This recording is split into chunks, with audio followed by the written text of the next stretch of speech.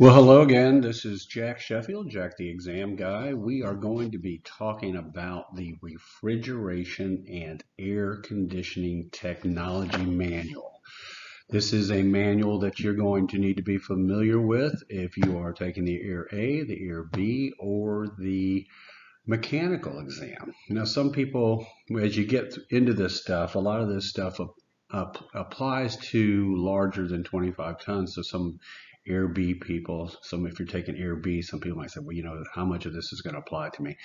Well, you never know. And every school that I know of teaches Air A, Air B, and mechanical all the same. Except for mechanical, you just have 2 extra books. So you just really need to be prepared to answer anything out of this book regardless. Okay, let's take a look at the actual book itself. Here it is, okay, the 9th edition. I would occasionally run into somebody with a different edition. I encourage you to have the right edition. All right, I affectionately refer to it as Big Blue because it is big, it is blue, and I don't like to continue to say refrigeration and air conditioning technology over and over again, so I may refer to this book as Big Blue. All right, the first thing that we need to know when we're taking an exam is we read our question and we say, okay, what book do I go to? That's the first step. What book do I go to? What manual? And so how do we know to go to this manual? Well, first of all, there's going to be a lot of questions out of this manual just by virtue of the fact that it covers so much information in 1,700 pages that you will definitely be getting a good chunk of your questions out of Big Blue, okay? Now, we like to use the term when we talk about this book as engineering, okay? We'll read a question and we'll say, okay, it sounds like an engineering question. What does that mean? Well, it's all the info that you're going to need if you're going to build a system, okay? So it first of all talks about, heat theory, the properties of air, how heat is transferred and so forth. It says latent heat, specific heat, all these different terms, and explains these things. And then it might talk about leak detection. That's something that you're going to need to be aware of that's in this book. Now, that's also going to be in the troubleshooting manual as well, but, it's going to be here as well. All your different controls that you have. You've got all kind of controls in this business, okay, and your motors and all your refrigerants and all your properties of refrigerant, properties of air, like I mentioned before. And then you're going to get into the bigger stuff like the cooling towers and the chillers, and then they're going to talk about the refrigeration cycle, evaporators, condensers, expansion valves, compressors, and so forth. Anything air conditioning or refrigeration. All right, so you might ask yourself, well, how do I, anything could be in this book, any question could be in this book. Well, it's almost like a process of elimination. What I want you to realize is that there's going to be a lot of questions that are going to be of such a nature that you realize it's probably not in this book. Probably your safety questions are going to be in the OSHA book. So you're using a process of elimination kind of. Your code questions are going to read like code questions. It's got to be, shall be a certain way. There's going to be minimums and maximums and spaces and this, that, and the other. And you're going to realize, okay, that's a code question. That's not, that's not about the workings of the air conditioning system. Okay, that's more of like where it's got to be placed in the house, or like if you're drilling through studs or something like that, what are the rules there? Okay, that's not what this manual is about. Or about, commercial cooking. All right. There you have a commercial cooking book. You've got commercial cooking in your mechanical code book and what have you. You realize that's not going to be in this book. Okay. The stuff for preventing fires, your NFPA stuff, the stuff that's going to be in the NFPA books. Troubleshooting, you could get some troubleshooting questions in here, but for the most part, your troubleshooting questions are going to come out of your troubleshooting guide. So energy questions are probably not going to be in this book. You got your energy code book, and then you've got your energy efficient building construction in Florida. Of course, we got separate videos that take you through those and kind of give you an idea of what's in those manuals. So But, so anything that's not going to pigeonhole into something else is going to be in this manual. Hopefully that gives you like a kind of an overview of what we're doing here. I always like to address the index, all right, because that's going to be the key. I always tell people the first thing you want to do when you find the keyword and you know what book you're going to, use the index. Even as familiar as I am with these manuals, I do this. That's where I go when I'm taking an exam. Go to the index. It'll take you to the right page. There's 1,700 pages here. Okay, you're gonna need some help from the index. Always use the index. You find your keyword in your key word or concept in your question. Go to the index, and 80% of the time it'll get you where you need to be. Problem with this, one problem is there might be several references, so you might have to go to a few different places, but it's definitely doable. Okay, the index alone is 40 pages. All right, there's a lot of stuff in this manual. Okay, so it's really important that you kind of get familiar with it. Another thing I want to point out in this book is there's a glossary. All right, so a lot of times you'll get a question and it'll be obvious that it's like a definition. And the glossary, it could be, right there in the glossary. So keep all that in mind. Okay, without further ado, we're going to go, just basically concept by concept as we hit those important ones as we go through the manual itself. The first thing I want you to do is be on page 22 or 23, all right? There is a concept called the latent heat of vaporization. All right, it's the amount of heat energy in BTUs per pound required to change a substance into a vapor. All right, it's got a real simple definition there, and it's on page 22 and 23.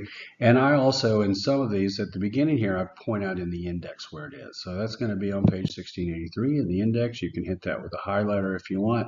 When you hit when you highlight in the index as well, sometimes it'll get you, your eye will be drawn to it when you go to take this exam. And I got to tell you, time is important. Anything that's going to save you time.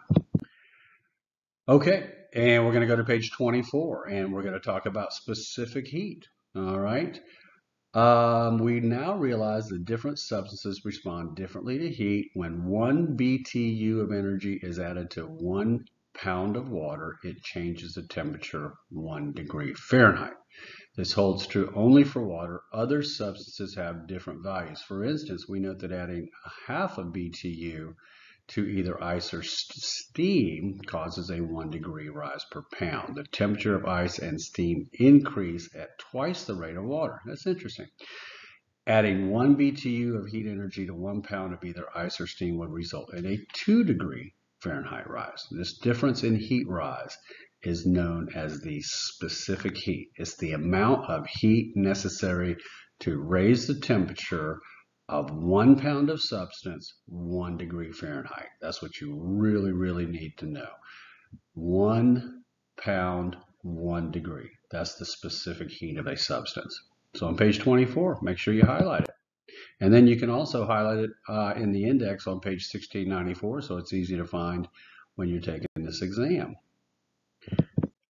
All right, so we're going to go, you may in the future have somebody ask you about a nitrogen tank and a set of nitrogen gauges. All right, the last paragraph on page 80 says that nitrogen must have its pressure regulated before it can be used because the pressure in the cylinder is too great to be connected to a system. Okay, we know that. So basically, we have to make sure that we turn it off completely before we hook it to the system. Now, how do we do that? Well, there's a picture of a regulator on the next page, and those of you in the field that work in the field may know this is better than me, but that main valve there in the middle, I believe if you turn it all the way counterclockwise, that turns that regulator off. And that's what you have to do first before you do anything, is turn it completely off, the regulator, so you don't blow the system out, right? Yeah, we all know that. Okay, we're going to jump to something called the American Society of Heating, Refrigeration, and Air Conditioning Engineers. So we're on page 93 here. And they developed this standard 34. And the standard 34 is for refrigerants. Okay, so page 93, ASHRAE standard 34 is for refrigerant classifications. And if you go to the index under ASHRAE, what you'll find, first of all, is it'll say on page 1668 under ASHRAE, the acronym, it'll say see American Society of Heating and Refrigeration. So we go over to the previous page, 1667, and there it is, American Society of Heating. And then you drop down. Now, if you don't know this already, these subheadings are important. We've got the main heading, which is American Society of Heating, Refrigeration, and Air Conditioning Engineers. And then we have a subheading which talks about refrigerants. Okay, so this standard for refrigerants is right there on page 93. So I've got 93 underlined because that's the page number where they talk about the refrigerant standard for ASHRAE. Okay, very good. So we're going to go, they have a manometer on page 125.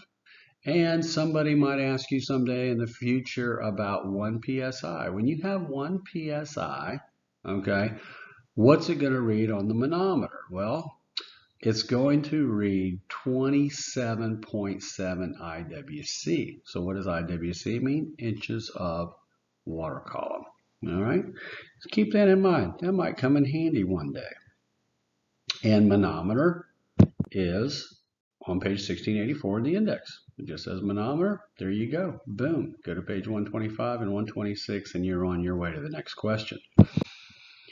Okay, now we have on page 188 a standing pressure test. All right.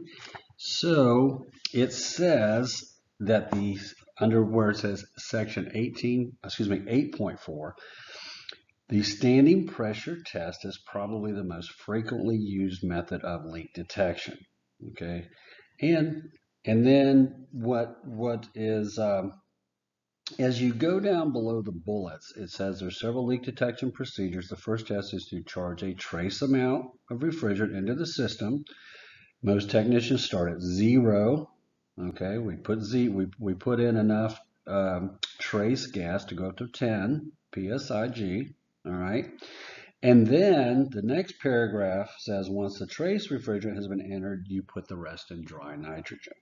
Okay, so these are just nice things that you may already know if you work in the field, or maybe you don't know if you don't work in the field.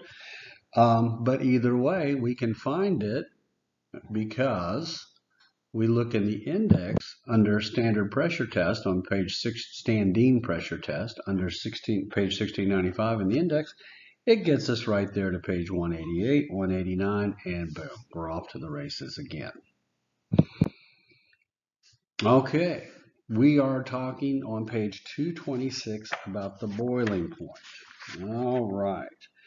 I can see in the near future that somebody may say, hey, what refrigerant has a boiling point of negative 28 degrees Fahrenheit?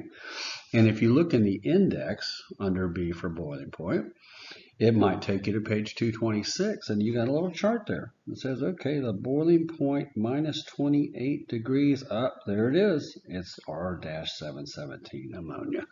Are you highlighting these? You might want to make sure that you are because you might just see them someday in the future. All right, I'm going to start pointing out. I'm going to stop pointing all of the indexes markings to you, but you can look at those. And then at the end of the presentation, I'm going to show you all those as well. So we're going to be on page 238. Now, page 238, you know we're trying to recover and reuse as much of this refrigerant as possible, but you can't take your refrigerant from one piece of equipment and put it in another. We just don't do that, right? But we can reuse the refrigerant under one circumstance, and there it is. That first bullet, we can charge the recovered refrigerant back into the same equipment without recycling it. Okay, we can go straight back into that same piece of equipment. Not one like it, okay, not another one of the same model, not another one of the same manufacturer, but that specific piece of equipment we can put the refrigerant, the same refrigerant we took out, we can put it back in without contaminating another system. Very important. Somebody might ask you that sometime in the future. And that's on page 238. That's that first bullet. All right. We jump over to page 350 and 351. All right, 350 and 351. Make sure that you can find it. I'm going to go ahead and take a look at it in my book while we're at it, because we're talking about water pressure regulators. Okay, and you might see that I have a note at the bottom that says to condenser. That's what's important. They're talking about the water regulating valve and what does it control, water to where. And number two on page 351 says your water regulating valve controls your water flow to the condenser. Yeah, you might want to make a note of that. And you might want to go ahead and at the end of this presentation, I'll show you exactly where it's at in the index as well. Okay, page 388. All right, page 388. I'm going to flip over to page 388 as well. And we're looking at this thing called the pilot positioner. All right. So we're looking at, we're going to start reading. Okay, we're actually talking about, you know, your typical kind of air compressor here. Okay, if you look on the previous page, you'll say, okay, we're just this is pretty much a standard air compressor that we're talking about. And I want you to read this very carefully at the top of page 388. It's the first full sentence. The valve is the controlled device. The pneumatic device is the controller, controlled by the sensor. This high air volume valve may be located some distance from the room thermostat. A device called a pilot positioner is used to control the large volume of air. The pilot positioner receives the signal from the thermostat and regulates the air pressure to the air cylinder, which modulates the water valve anywhere from fully closed to fully open. Okay, the pilot positioner uses main air pressure 20 psig to move an air cylinder piston. This piston is held in a retracted position by a coil spring within the air cylinder body, and the shaft can only be moved with air pressure on the opposite side of the diaphragm. All of this is good. You have to really be careful and understand what is the controlled and what is the controller. We read this very carefully if somebody were going to ask you about this in the future. Okay, we're going to go to jump all the way to page 526. All right, and it says air-cooled condensers. Air-cooled condensers on page 526. They have a relationship to the temperature of the air passing over them, much like an evaporator in the previous unit. For instance, the refrigerant inside the coil will normally condense at 30 degrees Fahrenheit, higher temperature than air passing over it. This is true for more standard efficiency condensers that have been in service long enough to have a typical dirt deposit on the fins and tubing. Efficiency can be improved by adding condenser surface area. Okay, so what I want you to realize here is, let's say somebody said, you know, the air is bypassing the condenser. What happens when the air just bypasses the condenser? It's not really getting through the condenser like it should. Will that increase or decrease the efficiency? Will it increase or decrease the efficiency of this air-cooled condenser? In my opinion, something like that going on is going to decrease the efficiency. What about you? You feel the same way? I imagine so. Might want to make a note of that. And then we're going to go to page 567. All right, let's jump over to page 567. We're talking about a two-step capacity control for a scroll compressor. Okay, so this is a compressor. Probably going to look this up under compressors. All right. And it's really the last paragraph that we're talking about.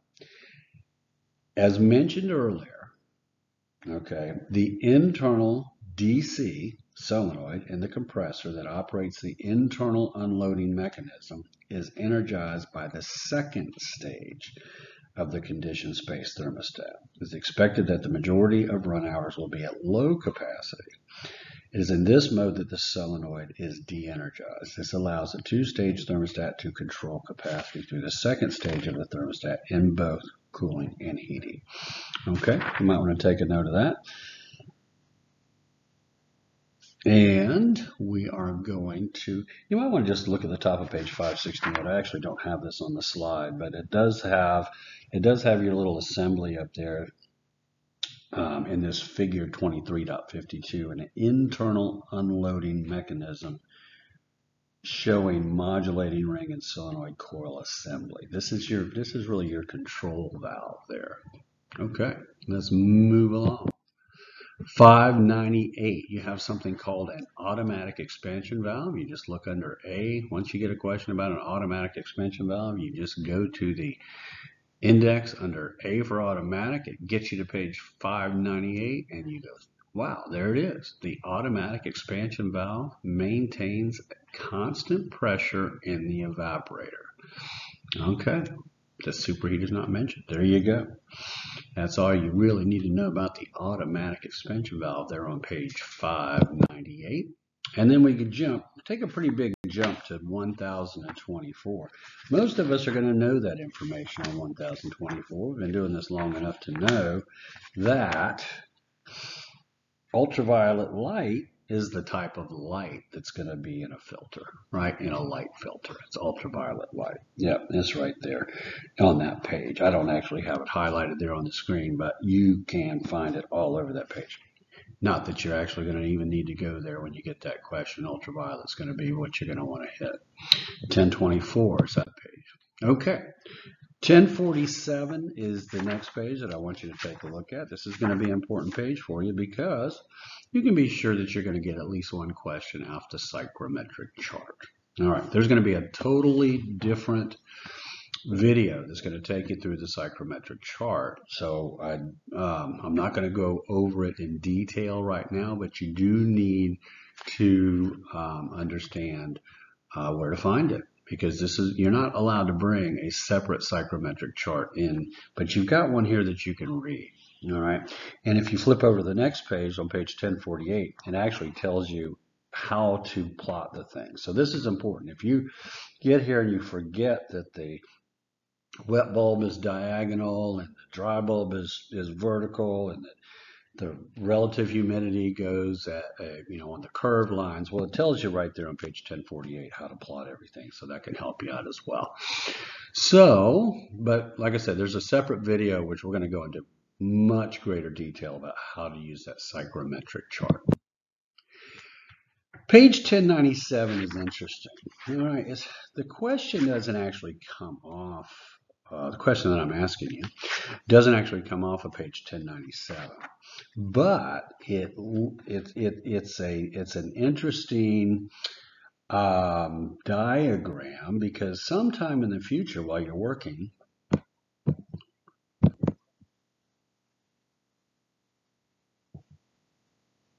you may come across a diagram like this where you've got a fan and you've got the ductwork, and then you've got your places where your vents are.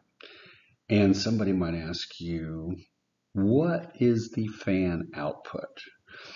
Well, they'll have all this information there, like your static pressures, your input static, your output static, and so on and so forth. And all of a sudden you start to scratch your head like, oh boy, there's a formula here.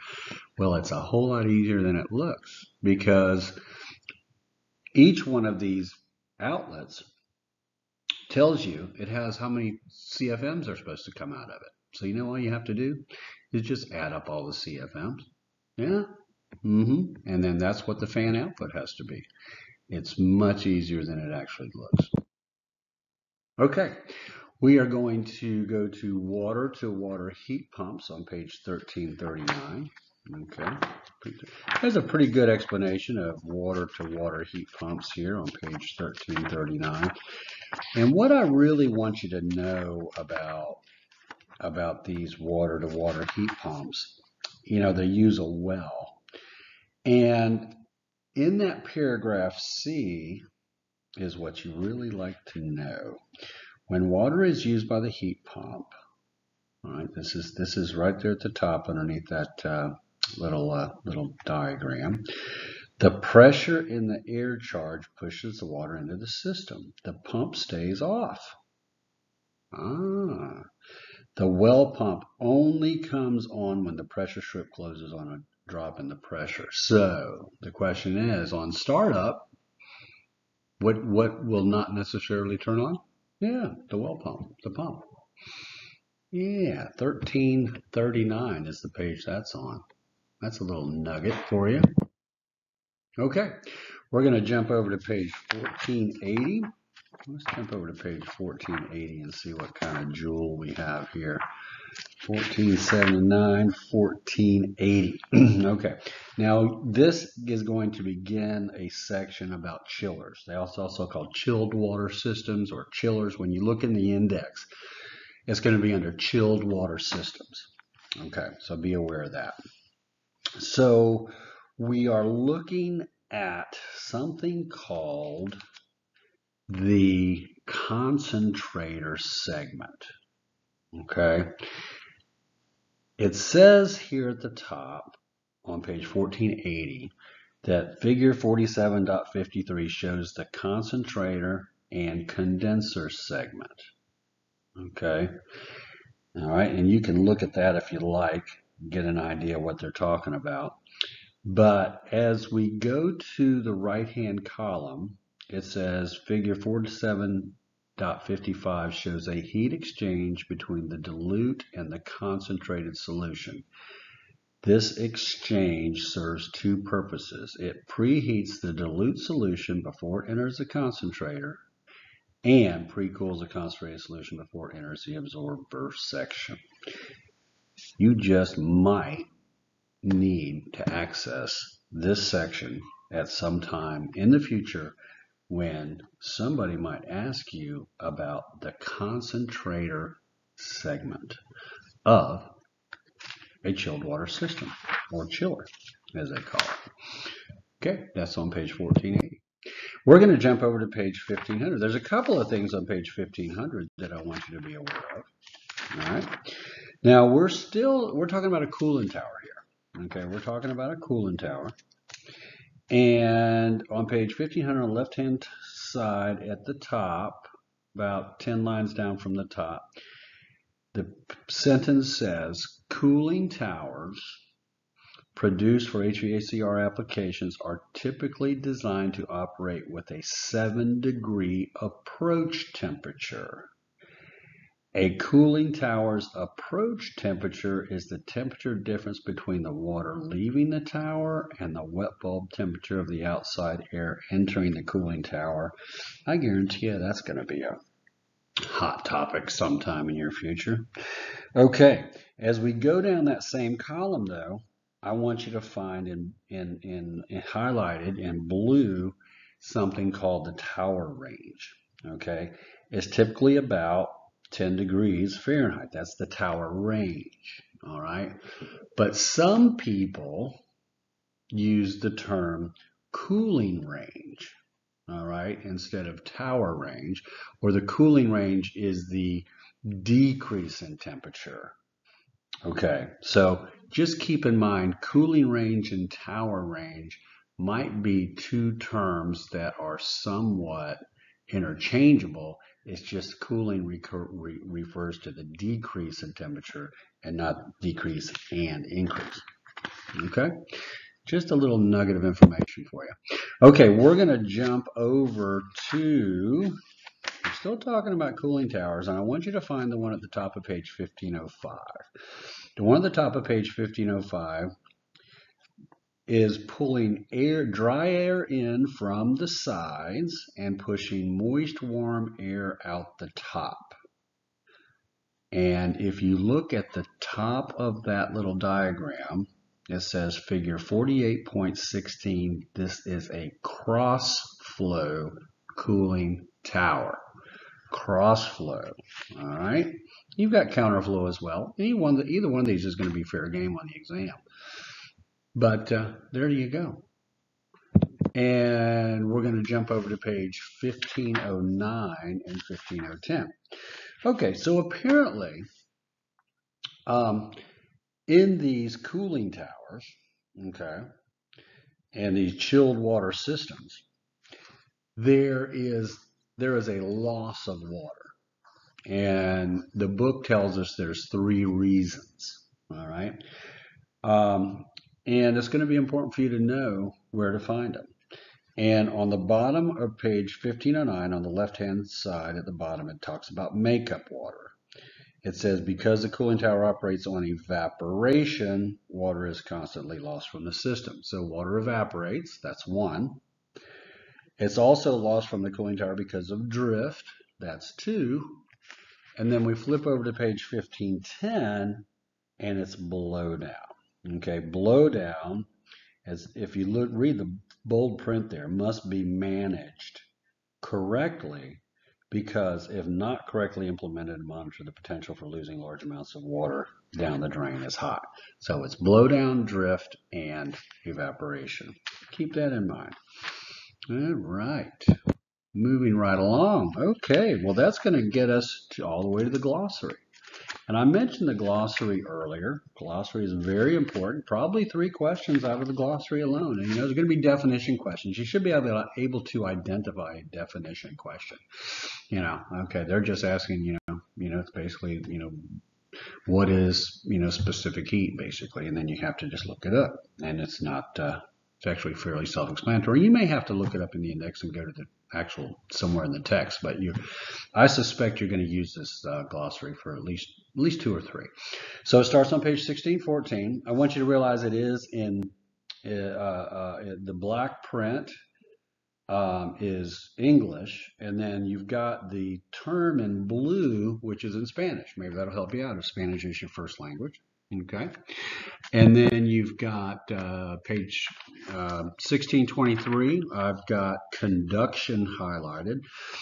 Heat transfer from one molecule to another within a substance, or from one substance to another. I want you to realize, and this is also in one of the other manuals that you'll see in the Energy Systems Analysis and Management Manual, but they also talk a lot about heat transfer in that manual. But heat transfer through a solid wall, that's conduction. Okay, it doesn't actually say solid wall here. It does in the other manual, but I just want to make sure that you're aware of that. Okay, very good. So conduction, heat transfer through a solid wall is called conduction. All right, and then I've got something on page 1641, which is also in the glossary, highlighted, and that, all of these on the left-hand side, they're not actually highlighted, but all this stuff about latent heat of condensation, latent heat of fusion, latent heat of vaporization, all these latent heat, just the definition of latent heat, all that is fair game. So be prepared for it. 1657 is our next place that we're going to see something, and it's specific heat. I want you to find specific heat. We already talked about that. You might even have that memorized by now. Amount of heat required to raise the temperature of 1 pound of substance 1 degree Fahrenheit. Okay, I guarantee you, if you get a question like that, one of the choices is going to be 1 degree Celsius, and that's going to be wrong. It's 1 degree Fahrenheit. All right, so now we go to the index. I like to point the things out in the index that you can highlight, because that's just going to make it that much quicker for you on your exam. Okay, so you have on page 1666, you've got air-cooled condenser. We already talked about that. Page 1667, the American Society of Heating, Refrigeration, and Air Conditioning Engineers. And we were talking about the refrigerants, which was, do you remember which one? ASHRAE what? What number? 34. If you can remember some of these, It might just be the difference of you actually getting over the hump. That was 1667. We go to 1668, and we have approach temperature. Okay, that's actually kind of a hard one to remember. You're going to want to make sure you look that up because it's talking about wet bulb in there as well. So you have your approach temperature, you have your cooling tower there. That's where you find the answer. You have ASHRAE, all right, which takes you through, which actually refers you back to American Society. You have to actually just spell it all out. They got it spelled all out. You have automatic expansion valve. We talked about the automatic expansion valve, right? And then on page 1669, we have boiling point. That's that negative 28 degree Fahrenheit boiling point for what? Ammonia? Yeah, okay. All right, we flip over to page 1670 and we see chilled water systems. You're going to want to make sure you can find that, especially if you're doing air A or mechanical. Air B, possibly as well. Never count yourself out. You still might be responsible for that. You never know who's writing these test questions. They may not really understand. They may not be experts in this field, and they may not understand about what should be on an air A and what should be on an air B. So keep that in mind. Okay, so we're going to be on page 1672, and you've got under cooling tower, you've got your blowdown. We talked about that. You've got your flow patterns. We talked about that. Remember, the air coming in from the side and out through the top is what? What type? Did you say cross flow? I hope so. And then you have that tower range under cooling tower, which is also can be used, the term can be used cooling range. All right, keep that in mind. Man, you're getting some good info here today, I got to tell you that. All right, we're going to jump over to page 1683. At 1683, we have the latent heat of vaporization. All right, page 2223. And then we go to 1684. We see the manometer on page 125, 124. Remember what one PSI, wasn't that 27.7 inches of water column? Look that up. Make sure that you can find that. That's going to be important. All right. And then we go to page 1686. 1686, we have the nitrogen cylinders, left-hand column, about halfway down. Remember the nitrogen cylinder? You had to turn that gauge all the way off before you hooked it up. All right, you got it. That's going to be the first step, is to turn that joker off. 1688, the pilot positioner. All right, yep, there you go. That has to do with that air compressor system there. Yep, the pilot positioner. Yep. And we're going to go to 1690 and jump all the way to page 1690, and it says refrigerant recovery and recycling. All right, remember that's the one where you can. If you take the refrigerant out, you can put it back in the exact same unit, nothing else, before recycling. And then we go to page 1694, I'm going to jump all the way to page 1694, and we're talking about specific heat. Yeah, well, we know what specific heat is, or at least we know where to find it. Okay, it's also in the glossary as well, but we can go to page 24 and find that. And 1695, standing pressure test. Okay, you know, remember that? Remember we talked about that? You put about 10 psi of your refrigerant, and then you're going to fill the rest of it with dry nitrogen, right?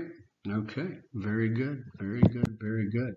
And believe it or not, that takes you to page 1700. I don't know if I've ever seen, hardly ever see a book with 1700 pages. And you think they could have broken it up a little bit for us, but no. Okay, you have what they call two things here. Your water regulating valve. Okay, so keep that in mind, your water regulating valve. Now I've got the 350 and 351 underlined. It might, if you do that, it might keep you from having to bounce around. Okay, if you went to 342, and, you know, so what have you. So I would go to page 3. If you get a question about a water regulating valve, I'd go to 350, 351 first. And then we're going to go to the water-to-water heat pump at the top right. And that's where what does not automatically turn on when the system starts up. Do you remember that? That's the well pump. Okay, so you've just gotten a lot of good information about let's just call it Big Blue, because it's also called Refrigeration and Air Conditioning Technology, and that's the 9th edition. You have been listening to another installment of Jack the Exam Guy, and you're going to make a killing once you pass this exam. So I want you to be aware that there's people out there that need your help, and it wouldn't hurt to, donate a little bit of that big money that you're going to make to charity. All right, there's lots of good ones out there, and I encourage you to do so. I wish you the best. You can call me at 904-755-4111 anytime if you have any questions at all. Thank you so much for listening.